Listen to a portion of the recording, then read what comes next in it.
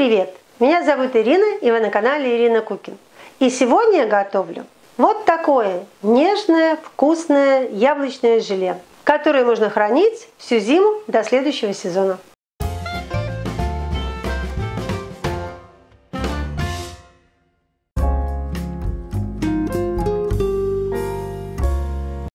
Для приготовления яблочного желе мне нужны яблоки, как ни удивительно. И если у вас есть соковыжималка или соковарка, все просто. Делайте яблочный сок. Если же нет, моете, обсушиваете яблоки и разрезаете их на 4 части.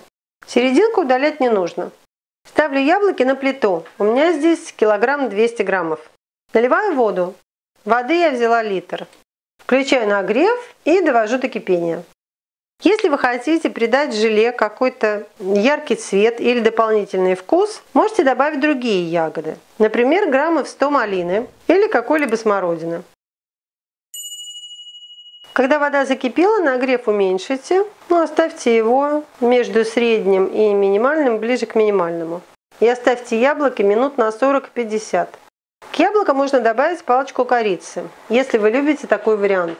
Вот, кстати, давайте поделимся опытом. Какие варианты сочетания яблок и пряностей вам кажутся удачными? Например, яблочное желе корица или яблочное желе мята. Жду варианты ваших сочетаний в комментариях.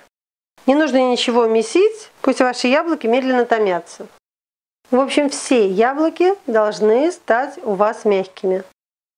А пока сделайте такое устройство. Какую-либо посуду, на нее дуршлаг и марлю.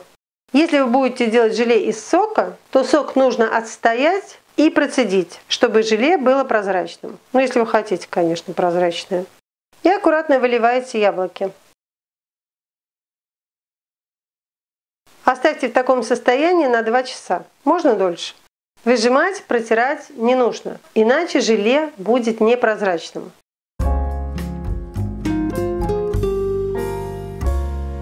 Время прошло. Снимаю яблоки и взвешу жидкость.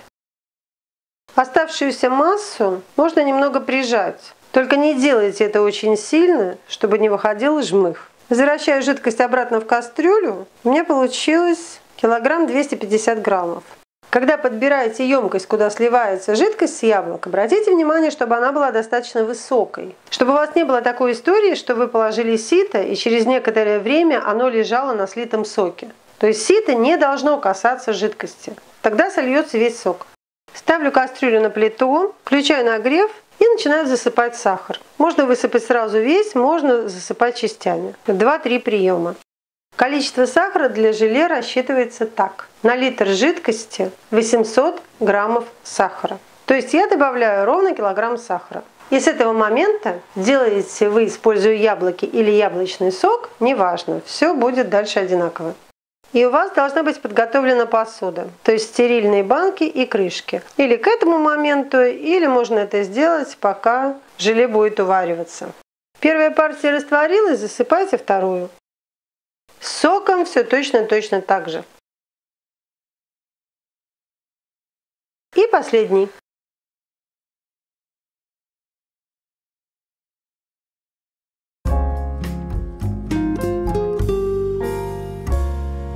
Когда весь сахар растворился, вылейте в сок 50 граммов лимонного сока. Это 1 крупный лимон.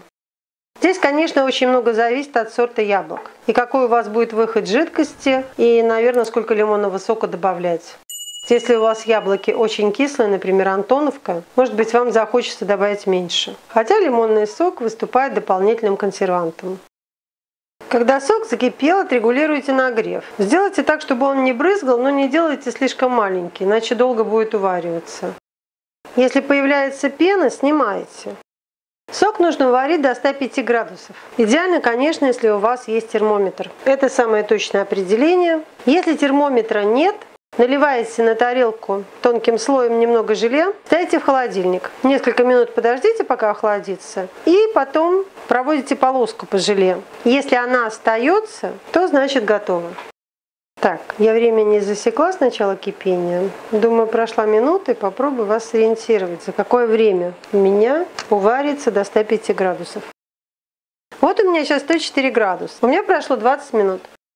Вот сейчас у меня термометр показывает 105 градусов. Прошло полчаса. Я возьму блюдечко, налью на него сироп и поставлю в морозильник, чтобы побыстрее охладилось. Ну вот такой след остается. На этом желе готово. Делаю минимальный нагрев и буду разливать. Банки у меня стерильные, крышки тоже. И здесь лучше не торопитесь. Если не уверены в готовности, поварите немного дольше. Смотрите, видите остатки? Это просто в кастрюле. Сделайте морс. Итак, у меня получились 4 банки по 250 граммов. И вот это почти полное. В принципе, я тут много показывала, делала пробы, так что при более разумном подходе эта банка тоже может быть полной. Хранится оно в темном прохладном месте, в холодильнике не обязательно, но лучше все-таки найти какой-то холодный шкаф. И прекрасно себя ведет до следующего сезона. И, пожалуйста, чтобы у вас все получилось, следуйте рецепту. Я варила на таком хорошем среднем бурлении 30-32 минуты. Ваше время может отличаться. Проверяйте, и если не уверены, лучше поварите дольше. Вот такое чудесное яблочное желе у меня получилось. И обязательно получится у вас. Непременно приготовьте, а я желаю вам приятного аппетита!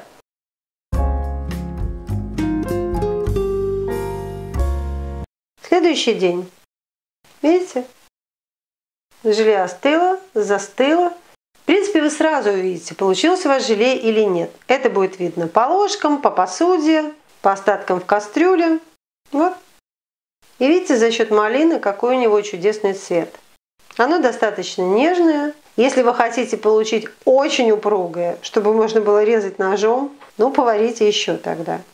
Кстати, попробуйте это желе применять нетрадиционно. Не обязательно там пить с чаем или использовать как сладкий вариант. Попробуйте есть его с сыром или с мясом. Получите очень интересное сочетание вкусов. А по поводу вкуса я могу сказать одно. У меня в семье все очень спокойно относятся к яблокам. Но про это желе сказали очень вкусно.